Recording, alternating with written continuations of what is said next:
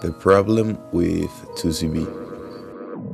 2C-B is a molecule originally synthesized by the chemist Alexander Shulgin in 1974.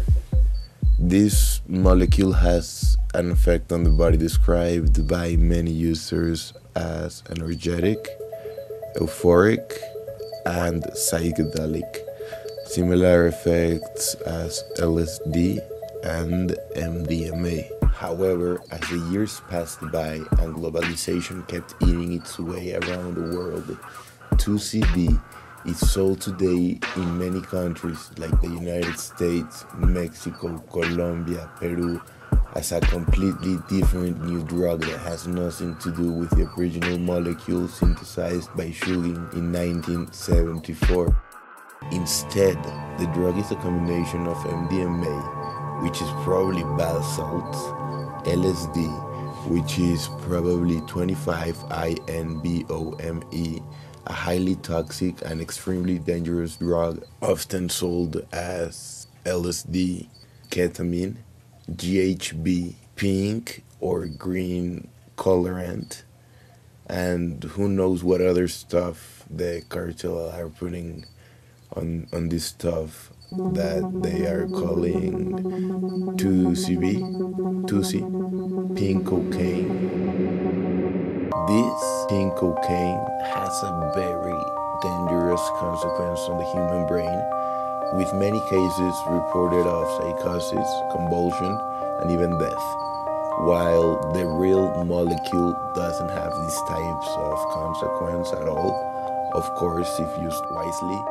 And the same happens with MDMA, where teenagers believe they are taking that molecule, and instead they are taking a horrible substance like bath salts or methadone.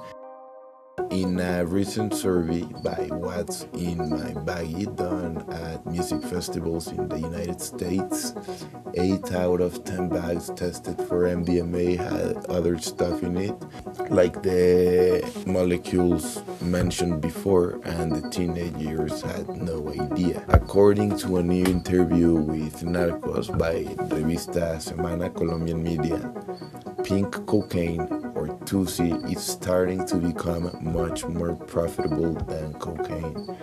So this fake 2C-B might be closer to you than you think.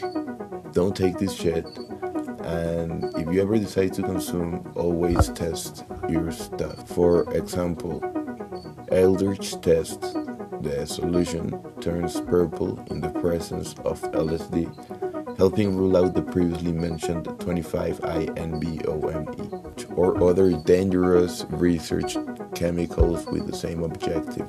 Also, you can use a Marquis reagent used in ecstasy testing kits. It can also be used for substances such as opiates, like codeine, and even 2C-B. The whole purpose of this video is to share awareness, knowledge, with the main objective for the people and community to stay safe.